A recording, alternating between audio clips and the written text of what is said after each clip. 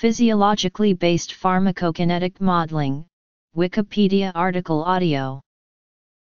Physiologically based pharmacokinetic modeling is a mathematical modeling technique for predicting the absorption, distribution, metabolism, and excretion of synthetic or natural chemical substances in humans and other animal species.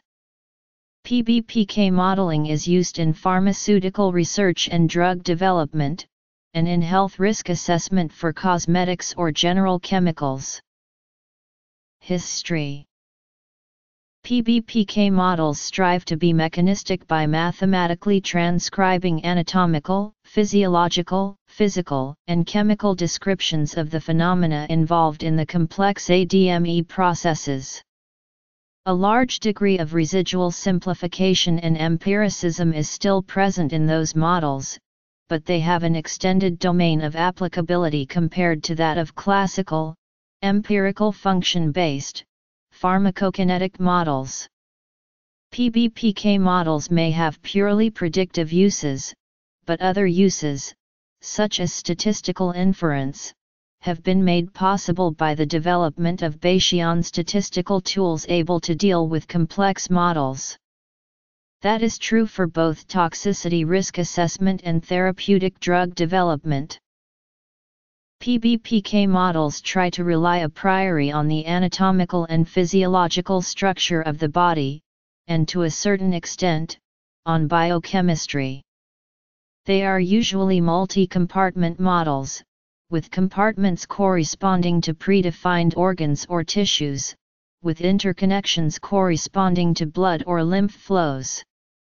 A system of differential equations for concentration or quantity of substance on each compartment can be written, and its parameters represent blood flows, pulmonary ventilation rate, organ volumes, etc., for which information is available in scientific publications.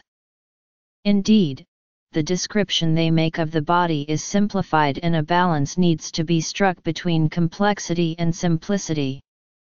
Besides the advantage of allowing the recruitment of a priori information about parameter values, these models also facilitate interspecies transpositions or extrapolation from one mode of administration to another. An example of a 7-compartment PBPK model, suitable to describe the fate of many solvents in the mammalian body, is given in the figure on the right. Building a PBPK model. The first pharmacokinetic model described in the scientific literature was in fact a PBPK model. It led, however, to computations intractable at that time. The focus shifted then to simpler models, for which analytical solutions could be obtained. The availability of computers and numerical integration algorithms marked a renewed interest in physiological models in the early 1970s. For substances with complex kinetics, or when interspecies extrapolations were required, simple models were insufficient, and research continued on physiological models. By 2010, hundreds of scientific publications have described and used PBPK models, and at least 2 private companies are basing their business on their expertise in this area. Basic transport equations. The model equations follow the principles of mass transport, fluid dynamics, and biochemistry in order to simulate the fate of a substance in the body.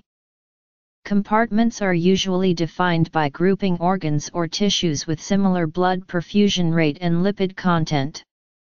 Ports of entry, ports of exit, and target organs for therapeutic effect or toxicity are often left separate. Bone can be excluded from the model if the substance of interest does not distribute to it. Connections between compartments follow physiology. Modeling inputs. Drug distribution into a tissue can be rate limited by either perfusion or permeability. Perfusion rate limited kinetics apply when the tissue membranes present no barrier to diffusion. Blood flow, assuming that the drug is transported mainly by blood, as is often the case, is then the limiting factor to distribution in the various cells of the body. That is usually true for small lipophilic drugs. Under perfusion limitation, the instantaneous rate of entry for the quantity of drug in a compartment is simply equal to volumetric flow rate through the organ times the incoming blood concentration. In that case, for a generic compartment I, the differential equation for the quantity Qi of substance, which defines the rate of change in this quantity, is ingestion d q I d t equals f I c a r t q I p I v I / dt equals f. Skin depot, where Fi is blood flow, Cart incoming arterial blood concentration, Pi the tissue over blood partition coefficient and Vi the volume of compartment I. A complete set of differential equations for the 7-compartment model shown above could therefore be given by the following table. Intravenous injection, inhalation, modeling metabolism. Uses of PBPK modeling. The above equations include only transport terms and do not account for inputs or outputs. Those can be modeled with specific terms, as in the following. Modeling inputs is necessary to come up with a meaningful description of a chemical's pharmacokinetics. The following examples show how to write the corresponding equations. When dealing with an oral bolus dose, first-order absorption is a very common assumption. In that case, the gut equation is augmented with an input term, with an absorption rate constant Ka. D, Q, G, D, T, equals, F, G, C, A, R, T, Q, G, P, G, V, G, plus, K, A, Q, I, N, G, / dt equals F plus KQ. That requires defining an equation for the quantity ingested and present in the gut lumen. D, Q, I, N, G, D, T, equals, K, A, Q, I, N, G, / dt equals KQ. In the absence of a gut compartment, input can be made directly in the liver. However, in that case local metabolism in the gut may not be correctly described. The case of approximately continuous absorption can be modeled by a zero-order absorption rate. D, Q, G, D, T, equals, F, G, C, A, R, T, Q, G, P, G, V, G, plus, R, I, N, G, / dt equals F plus R. More sophisticated gut absorption model can be used. In those models, additional compartments describe the various sections of the gut lumen and tissue. Intestinal pH, transit times and presence of active transporters can be taken into account.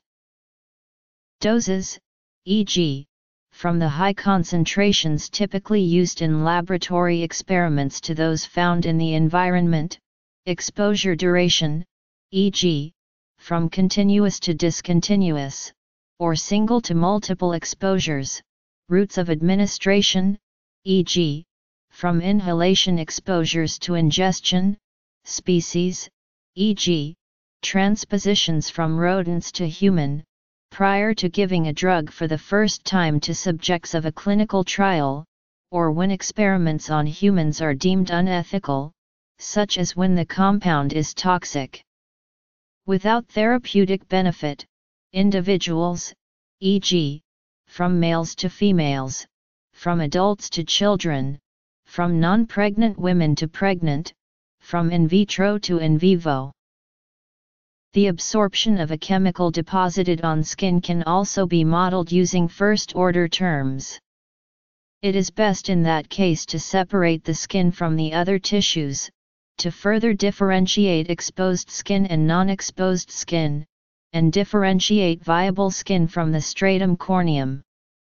This is the approach taken in unexposed stratum corneum simply exchanges with the underlying viable skin by diffusion.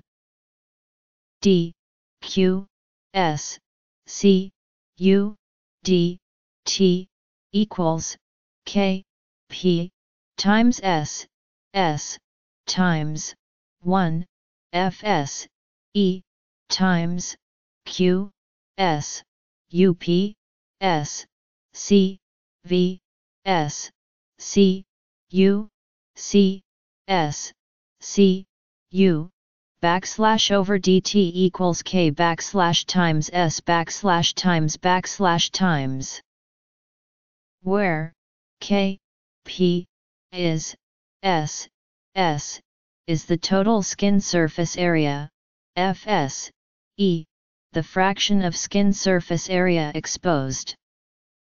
For the viable skin unexposed, D, Q, S, U, D, T, equals, F, S, 1, Fs, E, C, A, R, T, Q, S, U, P, S, V, S, U, D, Q, S, C, U, D, T, \over dt equals F, \over dt.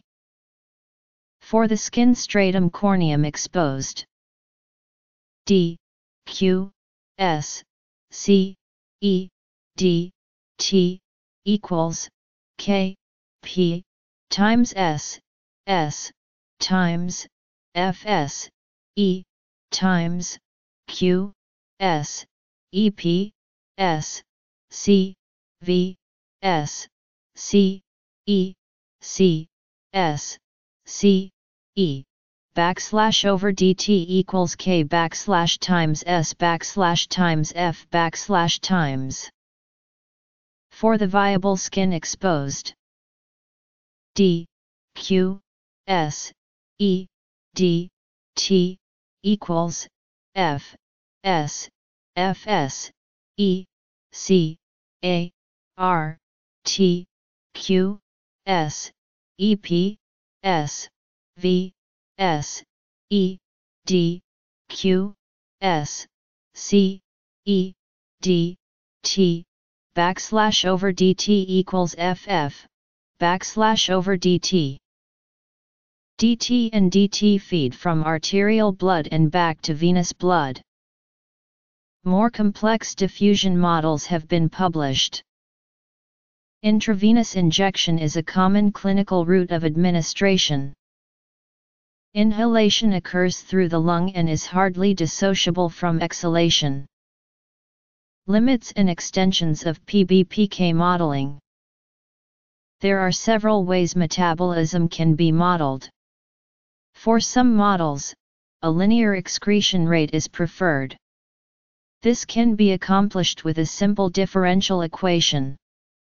Otherwise, a Michaelis-Menten equation, as follows, is generally appropriate for a more accurate result. PBPK models are compartmental models like many others, but they have a few advantages over so-called classical pharmacokinetic models, which are less grounded in physiology.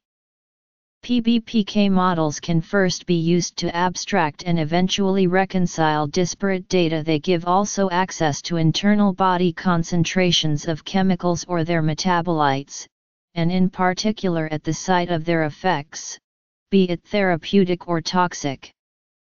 Finally, they also help interpolation and extrapolation of knowledge between. Some of these extrapolations are parametric, only changes in input or parameter values are needed to achieve the extrapolation. Others are non-parametric in the sense that a change in the model structure itself is needed.